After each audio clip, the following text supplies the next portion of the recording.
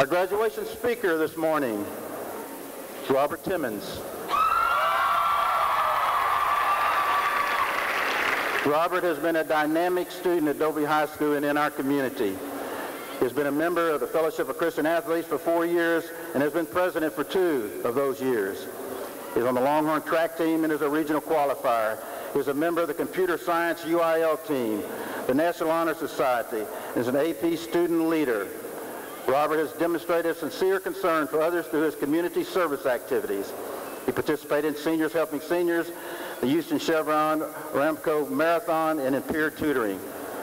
After graduation, Robert plans to continue his education at the University of Pittsburgh, majoring in electrical engineering and mathematics. Ladies and gentlemen, R.E.Timmons.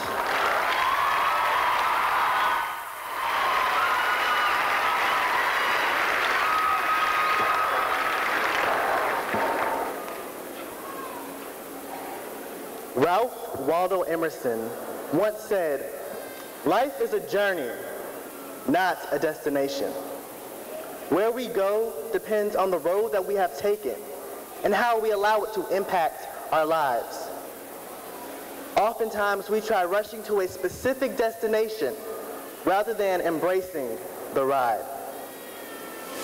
As a child, I remember going on family road trips to visit other family members or to go on a vacation. And just like millions of kids across the world, I would constantly ask the irksome question that torments every parent in the front seat. You all know it, so when I count to 3, say it with me. 1, 2, 3. Are we there yet? I was in such a rush to get to our vacation, it never dawned on me that the vacation had already begun. While on the ride, I could eat, sleep, listen to music. I could get a treat at every single stop. But most importantly, I could spend uninterrupted time with my family. As I look back on those childhood memories, I realized that some of the best and the funniest moments took place on the expedition to our destination. My high school journey wasn't much different. During freshman year, my friends and I could not wait to be seniors and make it to our graduation. But as I stand before you today and reflect on the sundry of memories I've accumulated over the last 4 years, I realize that the journey, that's what makes today so special. Think back to every relationship cultivated, every experience, every pep rally, even every test. Every homecoming dance, every football game, every district, region, state, and national championship won. Think about all that you have learned since freshman year, all that's happened, and all that has changed. Reminisce on the good times and even the not so good times and how they have helped us to grow and mature. Each and every experience has shaped us into who we are today, and ultimately determined whether or not we would make it to this graduation destination. Because sadly, everyone did not. But today we are gathered to show that we have made it. All the work, all the effort put forth has finally paid off. And while today is the day we have reached our graduation destination, it is also the commencement of a new journey.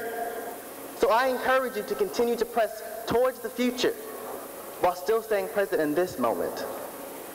Don't worry about messing up, because in reality, we will, but we'll learn from it. Keep dreaming. Keep learning. Keep your head held high and keep moving forward, because there are no mistakes. There's only chances taken. Composer Tim Delata writes, and I completely agree, "I know we'll be just fine when we learn to love the ride." At this time, I would like to show appreciation to all the parents, family members, and friends for serving as directories, crossing guards, stop signs and green lights, and even highway patrol when necessary for my classmates and I, as we have navigated our way through high school. Without you, we would not be here today. I'd also like to show honor to our classmates who we unfortunately lost along the way. Gabby Romero and Jose Sepulveda.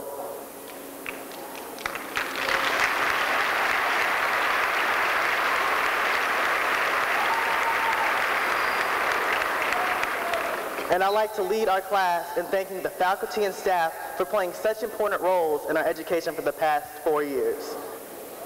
So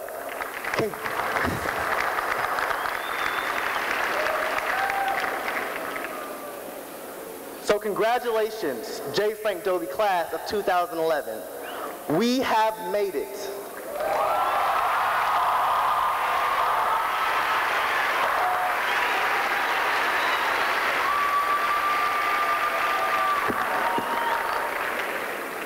That was unbelievable. Great job. Great job, Robert.